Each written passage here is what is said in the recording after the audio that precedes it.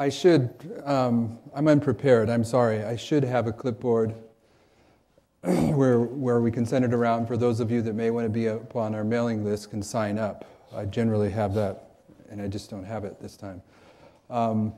If you write your name and address down very clearly, please. Sometimes clarity in the addresses we get is rough to read. We can put you on that mailing list and just hand it off to me before we part ways.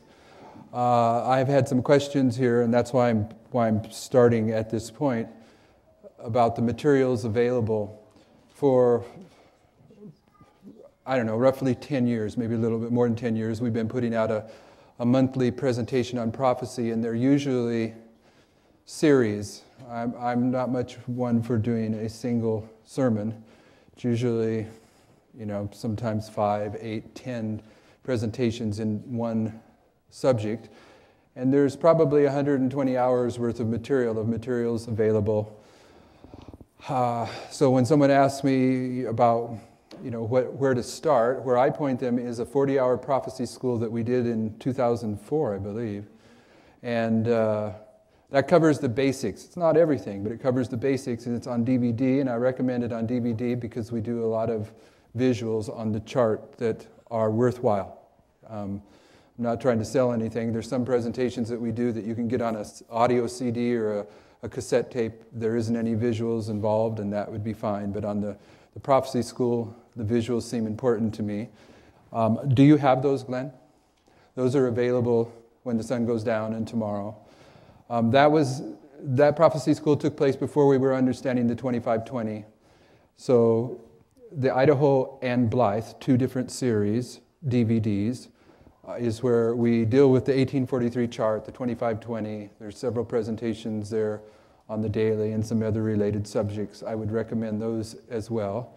There's a book that I would recommend called The Final Rise and Fall of the King of the North, that we cover the last 6 verses of Daniel 11. And there's a magazine where we cover the last 6 verses of Daniel 11 called The Time of the End. I know that that's the same subject. It is a little bit redundant, but I think it's worth reading both of them because the magazine was written differently.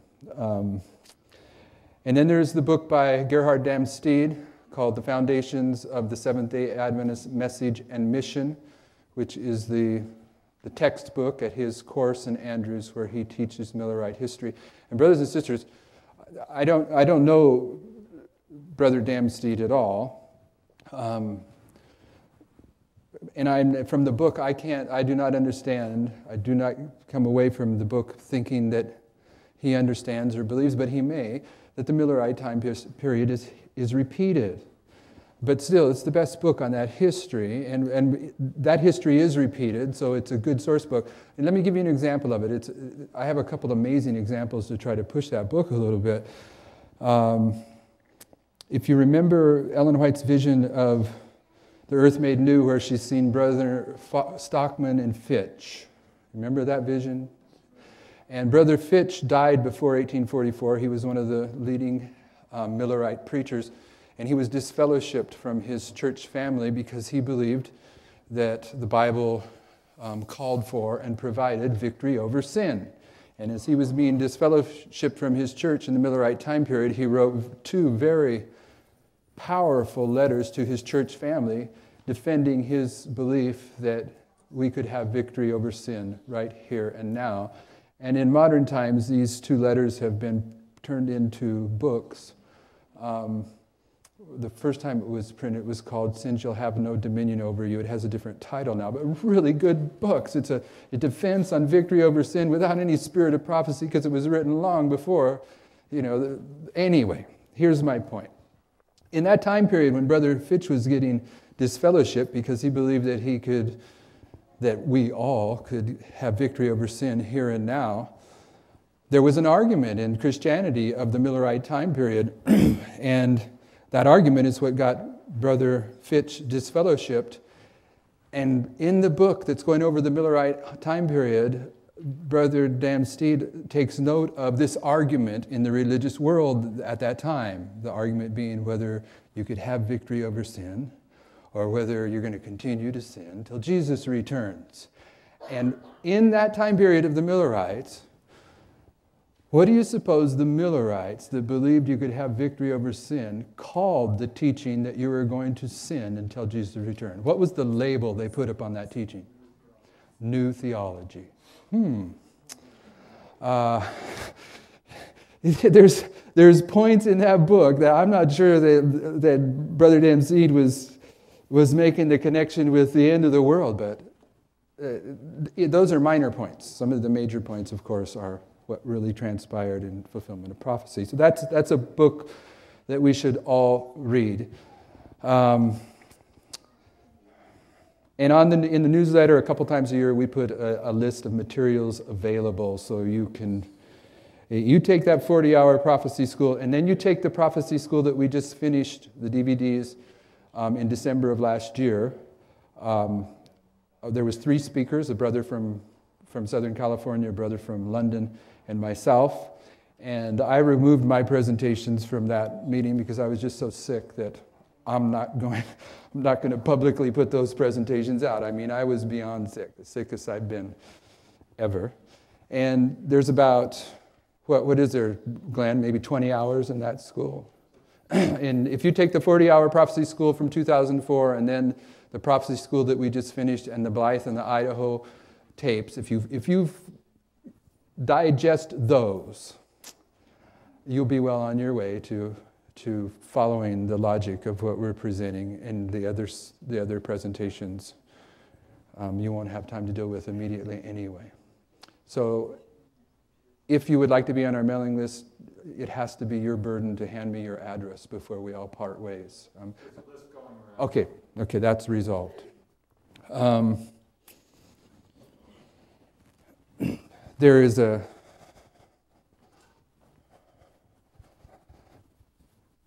is much about the daily, as I've said,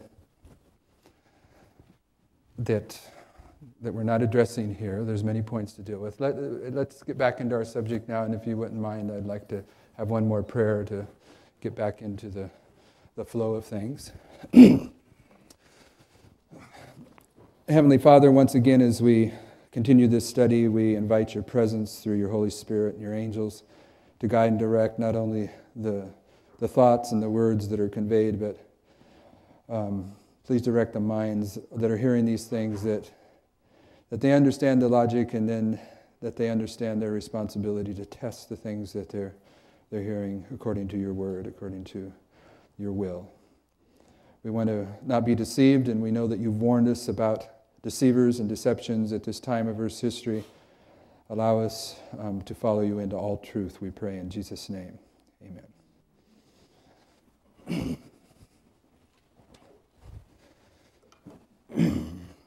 In Daniel 8, verse 11,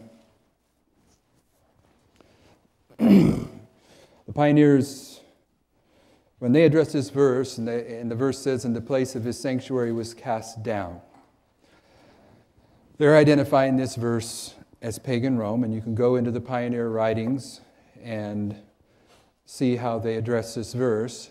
But they identify that the place of the Roman sanctuary was the city of Rome, where the Pantheon Temple existed. The Pantheon Temple is still a tourist attraction today. If you go to the city of Rome, you can go in and visit the Pantheon Temple. And brothers and sisters, it was the temple of the gods. That's what Pantheon means. All the different pagan deities were brought to this temple and worshipped there. And of course, this is where we get what word that impacts pantheism, Adventism? Pantheism.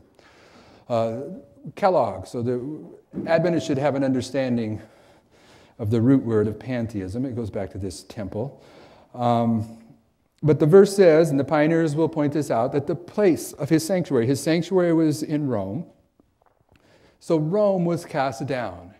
And they point out that Rome was cast down in the year 330. And this truth, the casting down of Rome, is a subject of Bible prophecy, but we're not too familiar with it. In the handout that I gave you, and I know that some of you didn't receive it because we ran out. If you get on the mailing list or you give me a note with your name and address, I can get you a copy of that. But in that handout, I just lost my train of thought, so I'll skip it. Upon the testimony of two, I don't think that's where I was going. Let me show you how the casting down of the sanctuary is located in different verses in Daniel and Revelation, so that you see that the pioneer logic wasn't simply on the one verse, but it was consistent. If you turn, that's the quote I was looking for. In those notes, you'll see a quote where Sister White calls the book by Uriah Smith God's helping hand.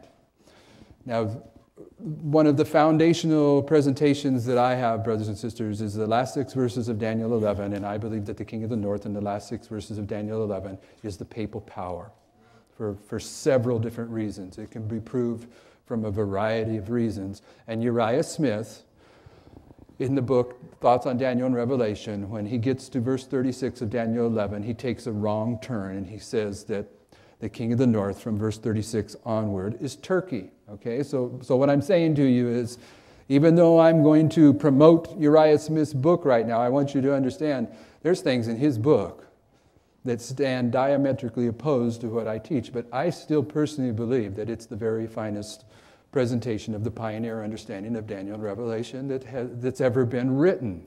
You know, there's some problems with it, but beyond those problems, what's in there is worth understanding. And he will point out the pioneer position on verse 24 of Daniel 11, and typically in Adventism. And I understand that some of you here, although I don't know all of you, some of you have probably been listening to some of the material that we put out over the years, so you may be familiar with what I'm going to say. But typically in Adventism, we're not familiar with what I'm about to say. There is a time prophecy on how long pagan Rome would rule the world in the Bible. And Uriah Smith deals with it in Thoughts on Daniel and Revelation, and it's in verse 24 of Daniel 11. Verse 24 of Daniel 11 is speaking of pagan Rome. Virtually no one argues this in Adventism from any side of the arguments on prophecy that exist in Adventism. Verse 24 is dealing with pagan Rome. Very easy to see if you just walk down Daniel 11 in the previous verses. You can see the cross, and the context is pagan Rome. So in verse 24 it's saying, he, pagan Rome, shall enter peaceably upon the fattest places of the province, and he shall do that which his fathers have not done, nor his fathers' fathers. He shall scatter among them the prey and the spoil and riches. Yea, he shall forecast his devices against the strongholds, even for a time. And Uriah Smith points out that this Hebrew word that's translated against is best translated as from. And you'll find sometimes when the word against is in the book of Daniel, that Hebrew word can be also understood as from, and it's better to understand it as from. And what it's saying is that pagan Rome would control the world from its stronghold, which was the city of Rome, for a time. And a time in Bible prophecy is a year. A year in the Bible is 360 days. And this verse is saying that pagan Rome would rule the world supremely for 360 years. And in Daniel 8, verse 9, if you turn there with me, I'll pull these things together. It says, and out of one of them came forth a little horn. The pioneers correctly understand that this little horn is going to represent both pagan and papal Rome, as the little horn proceeds down through the verses 9 through 12. But in verse 9, it's primarily identifying the earthly activities of pagan Rome. And pagan Rome was going to have to conquer 3 geographical areas: the east, the south, and the pleasant land. The east was Syria, the south was Egypt, the pleasant land was Israel. In Daniel 11, verses 15, start in verse 15 and 16. You can just read that. Those are parallel verses identifying these same 3 geographical areas that pagan Rome was going to have to conquer. Pagan Rome was going to have to conquer Syria, Israel, and Egypt before it ruled the world supremely. And the third of those 3 geographical areas that was conquered by Rome was Egypt. And it was conquered in 31 BC at perhaps the most famous naval battle in ancient history, the Battle of Actium. And at the Battle of Actium in 31 BC, pagan Rome conquered Egypt. And according to verse 24, It would rule the world supremely then for 360 years, for a time. And in the year 330, Constantine, the emperor of Rome, moved the capital of the empire from the city of Rome to the city of Constantinople. And the time period for pagan Rome to rule the world supremely came to an end. And from that point on, pagan Rome entered into the history where it would disintegrate into how many kingdoms? According to Daniel 7. 10 kingdoms. So the disintegration of pagan Rome begins here, but sure enough, in fulfillment of verse 24 of Daniel 11, pagan Rome ruled the world supremely for a time, for 360 years. But this time period ended when Constantine, and the historians, this is one of the points in history where the historians are amazed, there was no political, economic, there was no reason for Constantine to move the capital. It was totally his personal whim. And when he moved so far away from the center of the empire, it began to crumble. So when it comes to Daniel 8:11, when it says the place of his sanctuary was cast down, the pioneers say that Constantine cast down the city of Rome, which is the place where the Pantheon Temple was, in the year 330. This is a subject of Bible prophecy. I'll show you another place where this is a subject of Bible prophecy. Revelation 13, verse 2. And this, what I've told you here about the time prophecy and the Battle of Actium, it's all in Uriah Smith's book. This isn't anything that's originating with me. This is the pioneer understanding. Before we get to Revelation 13:2, we're all familiar with Revelation 12. There's war in heaven between the dragon and Christ. And in Great Controversy, Sister White says the dragon in Revelation 12 is Satan, but in a secondary sense, it is pagan Rome. Bible prophecy, symbols can have primary and secondary and tertiary and on meanings. The primary meaning of the dragon in Revelation 12 and 13 is Satan, but the secondary meaning of the dragon in Revelation 12 and 13 is pagan Rome, the earthly power that Satan was using at that point in history.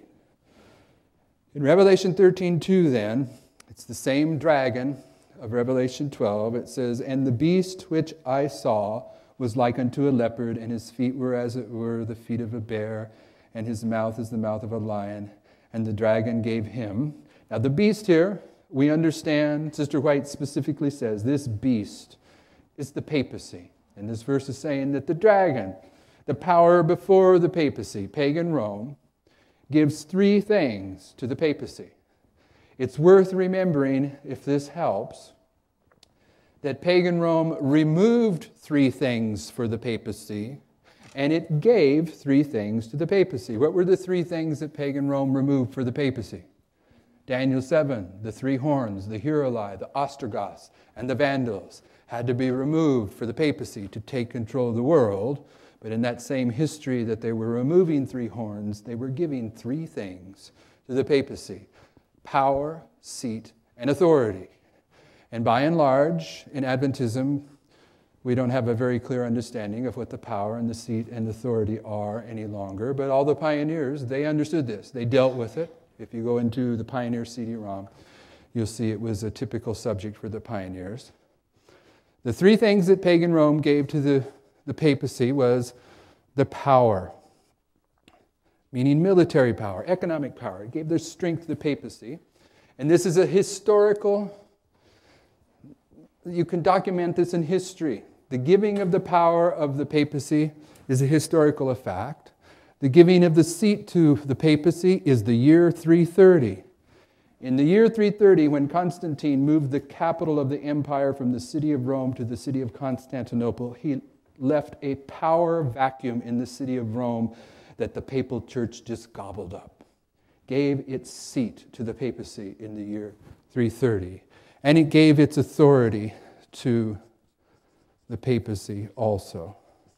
Now, all of these are historical events And brothers and sisters, you can show, we're not looking at this, we're not dealing with Revelation 13, but you can show that every one of these histories is repeated at the end of the world. They're in the process of repeating right now as we speak. The pagan Rome gave its civil authority to the papacy in the year 533, when the Emperor Justinian identified the Pope of Rome as the head of the churches and the corrector of heretics. And that is definitely worth understanding, that history.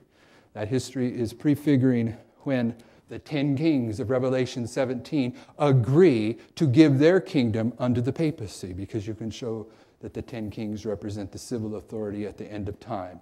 And when they give their civil authority to the papacy here at the end of the world, it's paralleling when Justinian gave the civil authority of the Roman Empire to the papacy in the year 533.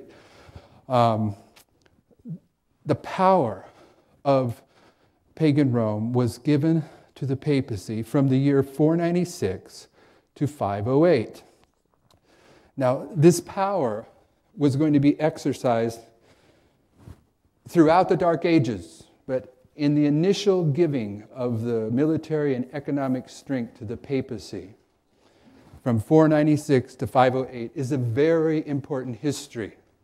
In Daniel chapter 7, we all remember that pagan Rome, I hope we all remember, disintegrates into 10 kingdoms, correct? But 3 of those horns, 3 of those kingdoms are going to have to be plucked up for the papal power to be placed in 538. In order for these 3 kingdoms, the Heruli, Ostrogoths, and Vandals, to be removed, the papacy has to come into control of some kind of army, because the papacy doesn't have its own army. And this coming together of church and state began in 496. These 7 European kings of Daniel 7 that are going to remove the 3 horns, in order for them to come into a relationship with the papacy where they will do the papacy's dirty work, they have to come in to a church-state relationship. And so this is a process that began in 496 when the king of France, Clovis, was in a war. This is, Catholic tradition. I don't know how much of this is true. He was in a battle. He was married to a Catholic wife. He thought he was going to lose that battle, and supposedly King Clovis cried out, "O God of Clotilda," Clotilda was his wife, a Catholic, "O God of Clotilda, if you will give me the battle, I will become a Catholic." And suddenly the battle turned, he prevailed, he became a Catholic, baptized his army, and went to war for the papacy from this point on, came into a church-state relationship, and this event is why France, who Clovis was the king of, at that time called Gaul, France is called the firstborn of the Catholic Church by the Catholic Church. It's called the eldest daughter of the Catholic Church because France was the first of the 7 European kings to come into a church-state relationship with the papacy. Now, all 7 of these European kings that were going to remove the 3 horns were going to have to come into this church-state relationship. And it took a period of time for this to take place, but there's something very important to take note of. And this is the pioneer position on this subject, and it is backed up by the historians. That prior to all of these 7 European kings coming into a church-state relationship with the papacy, they were all pagan countries, and it's a little bit more difficult for Americans to understand this, but even in the world today, most countries in the world have an official national religion. We don't have it here. So sometimes we don't realize that these 7 European kings, when we say they were pagan nations, they weren't just pagan nations. It was the legal religion of their nations. And when they came into church-state relationship with the papacy, they changed the legal profession of paganism as the state religion from paganism to Catholicism. Historical fact, Clovis did this. And one by one, from 496 to the year 508, each of these 7 European kings came into a church-state relationship with the papacy in order to do the work of removing the 3 horns. And as they did so, they changed the legal profession, religious profession of each of their nations from paganism to Catholicism. And this is why on this chart, the pioneers say that by the year 508, paganism had been taken away. It had been removed as the official religion of these 7 European nations by that time period. That is the pioneer position. Now, let me show you one more thing. So what I'm saying here, in concluding where we were ending up in our last presentation, when we're saying in Daniel 8, verse 11, yea, he, pagan Rome, magnified himself against Christ, the Prince of the host, at his birth and at his death. And through pagan Rome, the religion of paganism was lifted up and exalted. And the place of his sanctuary, the Pantheon Temple, which was located in the city of Rome, the city of Rome was cast down. It was cast down by Constantine in the year 330. And when the pioneers make this conclusion, they're making this conclusion in connection with several other passages of prophecy. It's not just a singular verse where they're making this claim. This is Revelation 13:2. The dragon gave its seat to the papacy in the year 330. But when it comes to the subject of the daily in the book of Daniel, there is an argument that hasn't ever been addressed by the modern theologians. I'm just going to give it to you in a very brief form. Okay? There's a pattern of Christ. It's not the pattern of the nature of Christ. It's simply the pattern of the waymarks of the time period that he was here on earth. Sister White plainly tells us, we know this, that Christ was 30 years old when he was baptized, all right? So in the history of Christ, the pattern of Christ, in terms of a prophetic pattern, not the nature of Christ, you have 30 years here that we call preparation. 30 years of preparation, and then Christ, at his baptism, he was empowered by the Holy Spirit, all right? At the baptism, he's empowered, and he gives his testimony for how long? Not really. 7 years. You know, in the Bible, in the Spirit of Prophecy, it's very clear that he gave his testimony for 7 years. Sister White says it this way: Christ gave his testimony for 7 years, for the first 3.5 years in person, and for the second 3.5 years through the representation of his disciples. So that was a trick question. But he gives his testimony for 3.5 years. And what happens to him at the end of the 3.5 years? He's crucified. And then here he's resurrected. And then he ascends. And this presentation, just this part of the presentation is like an hour long. We're going to do it in about 5 minutes here, so bear with me. This is a brief overview. And after his ascension, you can mark AD 70. And the reason that I mark AD 70 is the destruction of Jerusalem, which is also a symbol of the end of the world, all right? And I want to put that into the history because in the year AD 100, you have the second coming of Christ. Now, this is kind of an obscure quote, so usually we're not familiar with this, so I probably need to read this one to you. But Sister White says, in the early days, Christ came a second time. Let me find it rather than try to paraphrase it. But it was at the Isle of Patmos.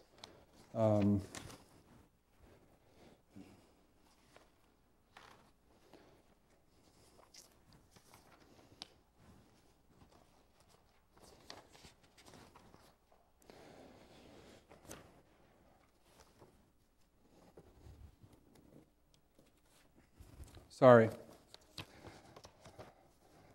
I have the quote. Sister White identifies the year 100 in the sense that when Christ came to give the revelation to John, here it is, Manuscript Releases, Volume 19, page 40-41.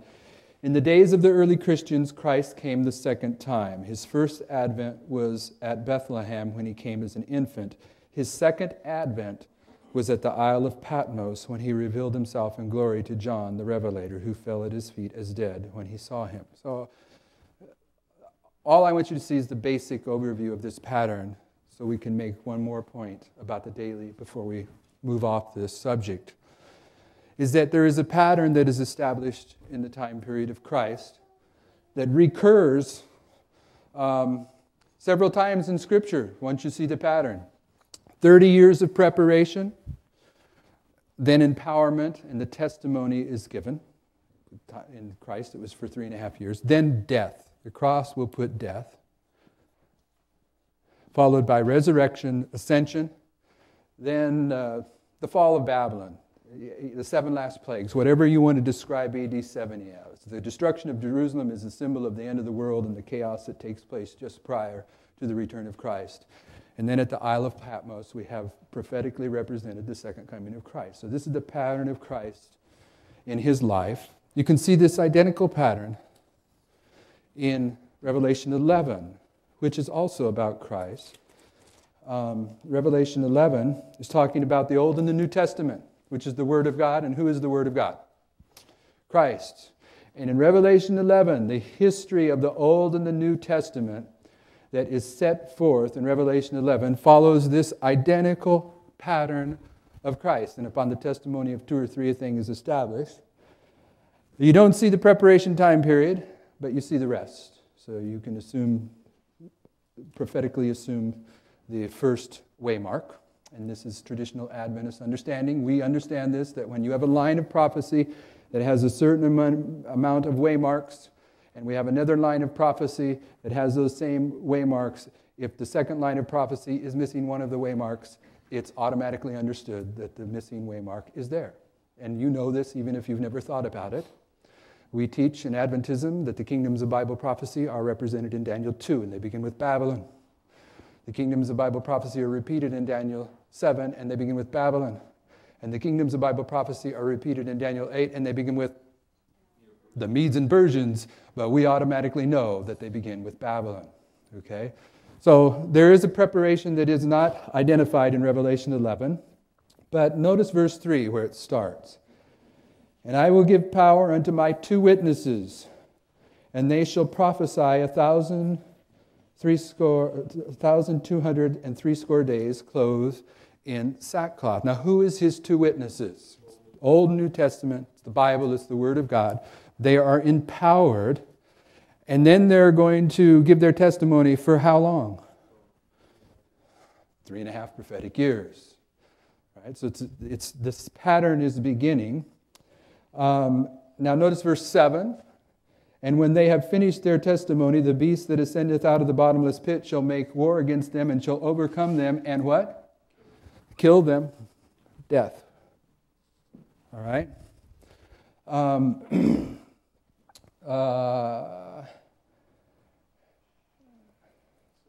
Verse 11. And after 3 days and a half, the Spirit of life from God entered into them, and they stood upon their feet. They're resurrected. And great fear fell upon them which saw them, and they heard a voice from heaven saying unto them, Come up hither. And they ascended into heaven upon a cloud. You see how the Old and New Testament, which is a type of Christ, is following the identical pattern. Do you see this? This is easy to see, right? Okay. Verse 13, and the same hour there was a great earthquake, and a 10th part of the city fell, and the earthquake were slain. And in the earthquake were slain of men 7,000, and the remnant were affrighted and gave glory to the God of heaven. Now, brothers and sisters, the pioneer understanding on this is it's just sound. A city in Bible prophecy, if you take your concordance, is a kingdom. And this is talking about a kingdom that has an earthquake, and 1/10 of the city fell. And the pioneers understand that this kingdom is the kingdom of pagan Rome that disintegrated into 10 kingdoms. And there was to be an earthquake that brought down one of those kingdoms, and that the earthquake that brought down one of those kingdoms was the French Revolution that brought down France. That's their take on Revelation 13. So right there in the sequence, suddenly you have the French Revolution, and just as Sister White identifies the destruction of Jerusalem in AD 70 as symbolically representing the end of the world, she also identifies the French Revolution as a symbol of the very same event. So it's the same pattern. And then in verse 14 it says, the second woe is past, and behold, the third woe cometh quickly. And brothers and sisters, the pioneers understood that the third woe was the cataclysmic crisis that brought us to the second coming of Christ. And we need to understand what the third woe is today, because the third woe is underway and it is present truth. But in any case, not dealing with the third woe right now, just dealing with this. In the life of Christ, there was a pattern. 30 years of preparation, then he's empowered to give his testimony for 3.5 years, after which he died. Then he was resurrected, then he ascended, then there is a symbolic representation of the end of the world, and then the second coming of Christ. And in a second line of prophecy in Revelation 11, which is a type of Christ, you have the empowerment, the testimony for 3.5 years, the death, the resurrection, the ascension, the fall of Babylon, 7 last plagues, then the second coming of Christ. Do you see it? It's easy to see, right? Simple, and it's not stretching anything. So, there is a truth connected with the taking away of the daily in 508 that the pioneers did not understand it and did not identify anyway.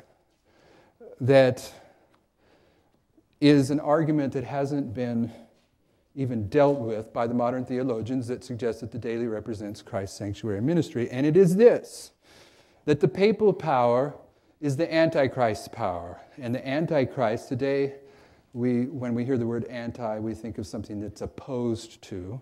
And Antichrist, it does have that meaning as well.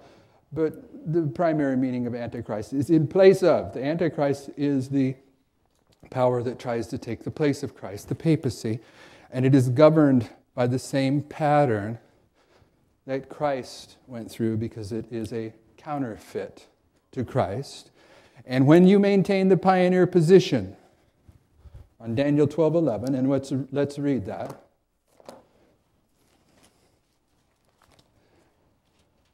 And from the time that the daily sacrifice shall be taken away, and the abomination that maketh set up, there shall be 1,290 days. The pioneers understood that the daily represented paganism, and they believed that the 7 European kings, by the year 508, when the seventh and final of those 7 European kings, which was the King of England, and his name was Arthur, converted to Catholicism and removed the legal profession of paganism from his kingdom and replaced it with Catholicism. From the time that the daily was removed in 508, there would be 1,290 years. And in order to keep with the structure of this, I didn't think that through. There would be 1,290 years. It brings you to 1798. Now, the verse is talking about, when it talks about from the time that the daily is removed in 508, if you maintain the pioneer position, the next phrase is talking about in order to set up the papacy, in order to place the papacy on the throne of the earth. There was a 30-year period of preparation from 508 to 538 that had to take place before the papacy was empowered. And please notice that from 508 to 538, you have 30 years. How many years was Christ in preparation before he was empowered? 30 years. And then when Christ was empowered at his baptism, he gave his testimony for how long? 3.5 years. When the papacy was empowered in 538, how long did it give its testimony? 3.5 prophetic years. All right? Do you see that? I can't put 0.5. That wouldn't be good.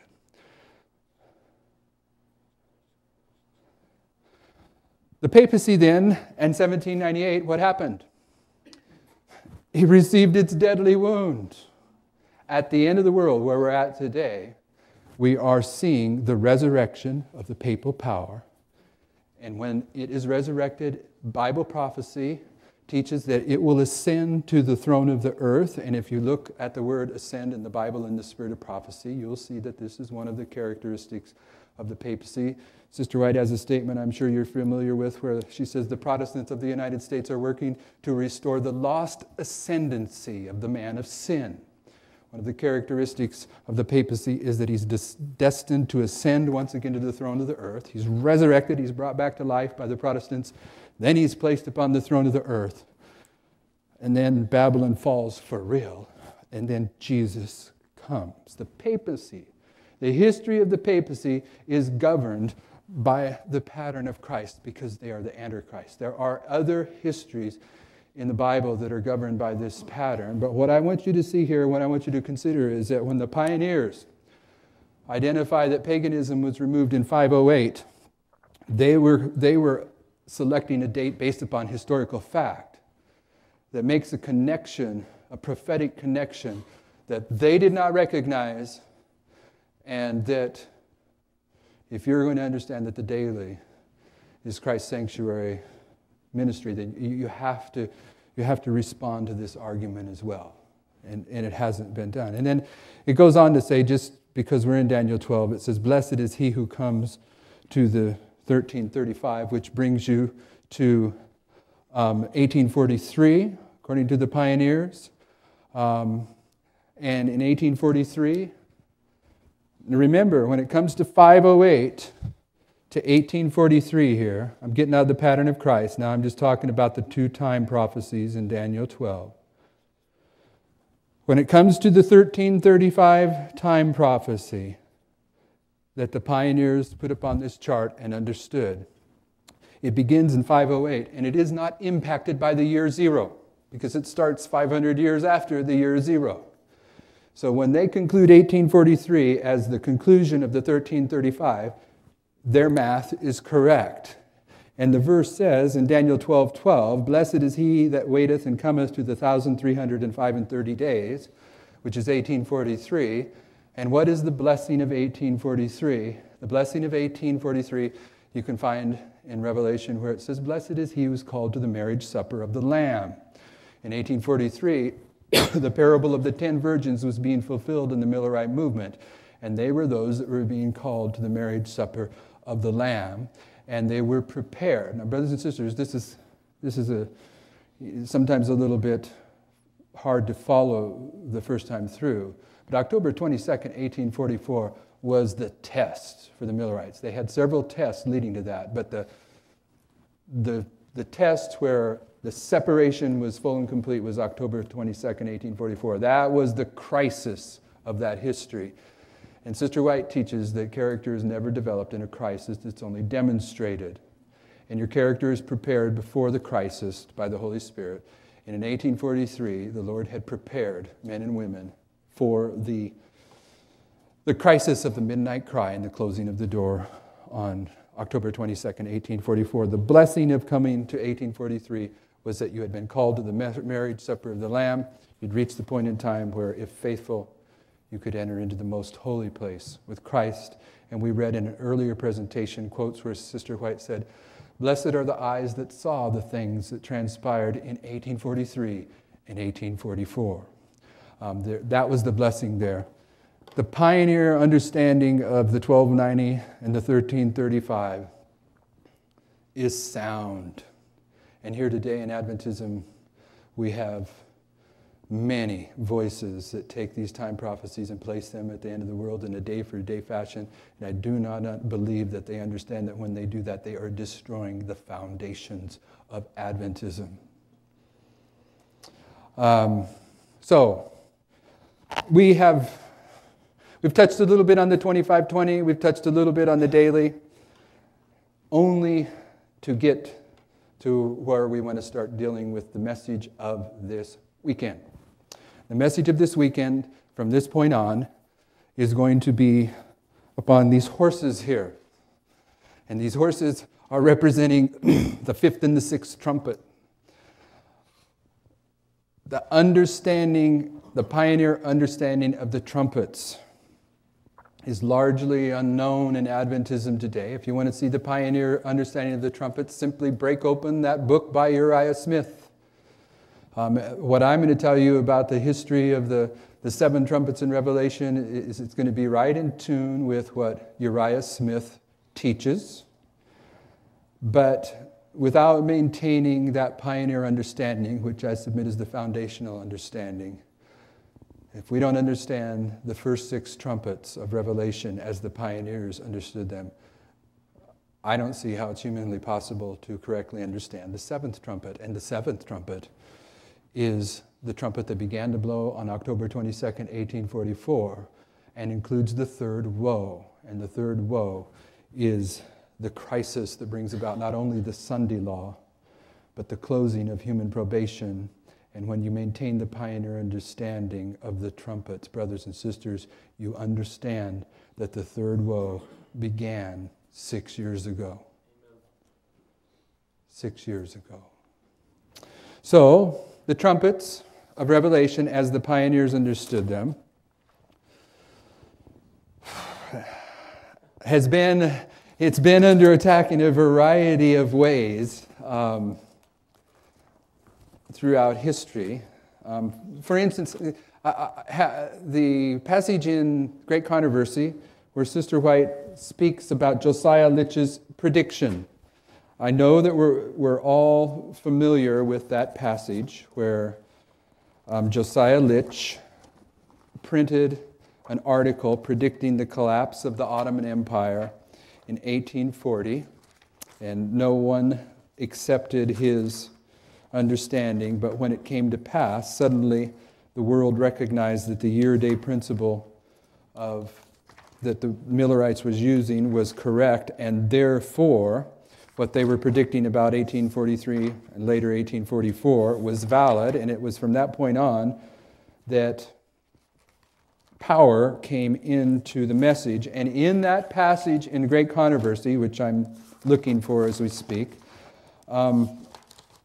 if you haven't looked at this subject closely, you may not realize that there's sects of Adventism that believe crazy things about that passage in Great Controversy. Some people actually teach, and they print tracts that say those two paragraphs in the Great Controversy where Sister White says this, Great Controversy 334. Let's put this into the record. In the year 1840, another remarkable fulfillment of prophecy excited widespread interest. 2 years before, Josiah Litch, one of the leading ministers preaching the Second Advent, published an exposition of Revelation 9, predicting the fall of the Ottoman Empire. According to his calculations, this power was to be overthrown, and on the 11th of August, 1840, when the Ottoman power in Constantinople may be expected to be broken, and this, I believe, will be found to be the case. At the very time specified, Turkey, through her ambassadors, accepted the protection of the Allied powers of Europe and thus placed herself under the control of Christian nations. The event exactly fulfilled the prediction. When it became known, multitudes were convinced of the correctness of the principles of the prophetic interpretation adopted by Miller and his associates, and a wonderful impetus was given to the Advent movement.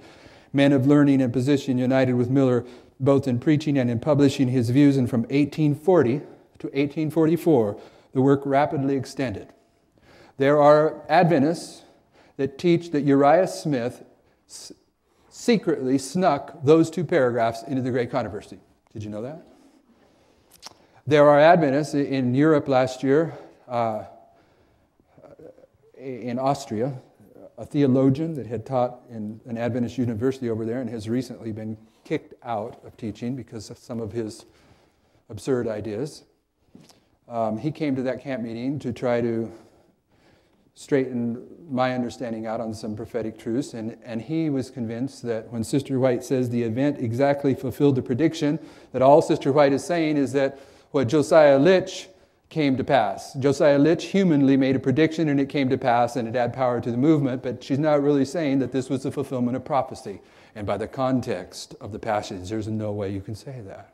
The point is that when you begin to look at this subject of the trumpets, because when Josiah Litch is making this prediction here, this is the sixth trumpet. When it comes to the subject of the trumpets in Adventism, until you begin to investigate them, you do not realize what a warfare has been carried out by Satan on this particular prophetic subject.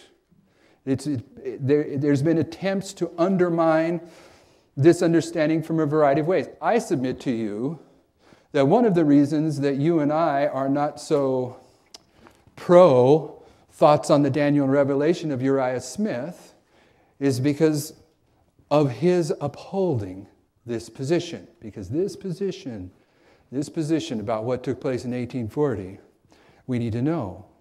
Because, brothers and sisters, on August 11th, 1840, not only did the Ottoman Empire collapse in fulfillment of the time prophecy of Revelation 9:15, but at the same time, the mighty angel of Revelation 10 came down. And at the same time, the first angel's message was carried to every mission station in the world. This particular point of history is one of the most significant waymarks in the Millerite time period, and it's a waymark that has purposely been attempted by Satan to be obscured or destroyed because it is prefiguring an event at the end of the world that you and I are required to understand correctly. We're required to understand correctly. Let me tell you why I'm saying that, because we're almost done. And I'll at least put this in your mind, and we will start developing the point.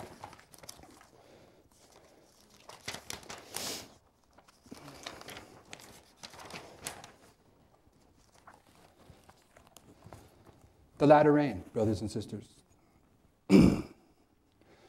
Seventh-day Adventists, by and large, I do not believe, understand that we must recognize when the latter rain is falling. Amen. When the latter rain begins to fall, there will be two groups in Adventism. One group that recognizes that it's falling, and one that doesn't. And those that don't recognize it, they're about to be sifted out of Adventism. Let me read you some quotes. Testimonies to Ministers, page 507. And the reason I'm saying this is the event that has been prefigured by August 11th, 1840 is the event that marks the point when the latter rain begins to sprinkle. And because of this, Satan understood this. Because of this, he has attempted to undermine a correct understanding of the collapse of the Ottoman Empire in the sixth trumpet. That's the logic I'm suggesting over the next, today and tomorrow, we will try to demonstrate that that logic is sound. But notice Testimonies to Ministers, page 507. Only those who are living up to the light they have will receive greater light. Unless we are daily advancing in the exemplification of active Christian virtues, we shall not recognize the manifestations of the Holy Spirit in the latter rain. It may be falling on hearts all around us, but we shall not discern or receive it. Brothers and sisters, there comes a time period in Adventism when the latter rain is falling. And some of us aren't going to recognize it or receive it, while others are going to receive it, which means that they recognize it. We have to recognize it. Notice this one. This is Seventh-day Adventist Bible Commentary, page 984. We must not wait for the latter rain. It is coming upon all who will recognize and appropriate the dew and showers of grace that fall upon us. Testimonies to Ministers, page 300. And this is one of the passages where she's talking about a church or a town or a state or a country, but they block it out. You don't know who she's talking about unless you went to the Ellen White State. Just got a line there. It says, unless those who can help in Newport, Washington? Who put that in here? Pardon me? Diamond Lake. How about northeastern Washington? Unless those who can help in northeastern Washington are aroused to a sense of their duty, they will not recognize the work of God when the loud cry of the third angel's message shall be heard. When light goes forth to lighten the earth, instead of coming up to the help of the Lord, they will want to bind about his work to meet their narrow ideas. Let me tell you that the Lord will work in this last work in a manner very much out of the common order of things and in a way that will be contrary to any human planning. There will be those among us who will always want to control the work of God, to dictate even what movements shall be made when the work goes forward under the direction of the angel who joins the third angel in the message to be given to the world. God will use ways and means by which it will be seen that He is taking the reins into His own hands. The workers will be surprised by the simple means that He will use to bring about and perfect His work of righteousness. From this point on, we're going to try to develop for you in a clear fashion that by retaining the pioneer understanding of the trumpets as illustrated upon the 1843 pioneer chart that Sister White says was directed by the hand of the Lord and should not be altered, that you will have the foundational understanding necessary to identify that the latter rain has begun to fall and that we are required to recognize this, for to not recognize this places us among the group that does not discern or receive the latter rain. And I'm serious about this. The evidence is there. Now take a look around. Take a look around in the room. Just, if you're in front, look back. I want to make a point here. From my experience, when it comes to tomorrow on Sunday, there won't be that many people here. But if what I'm suggesting is true, is this something that everyone in this room needs to understand? Now, if it's false, you have the responsibility to expose it as error and raise your voice against it. So you have a double responsibility. You have a responsibility to determine if it is a message for yourself that you need to incorporate into your experience, and you have a responsibility to protect the flock from heresy and false teaching. But Bible prophecy says at the end of the world that God's people are asleep. They're Laodiceans. They're a valley of dead, dry bones, according to Ezekiel 37. Sister White says our greatest need is for a revival, and sure enough. And I don't want this, and I'm not a prophet, so I can't be sure my prediction is true, but sure enough, tomorrow the numbers are going to be lessened, and tomorrow we'll start tonight. I hope you listen to the presentation tonight, where we will nail down 9/11 with one nail, but there's about 9 prophetic nails to nail it down with. But brothers and sisters, the latter rain's falling. Amen. The Lord is unsealing the message of the hour that brings about the experience that purifies the 144,000 and prepares them to give the loud cry message to a world that knows that the end is coming, but they don't understand. They don't understand. And we are the people that have been called and chosen to bring clarity into this time period, and we need to understand these things. Shall we pray?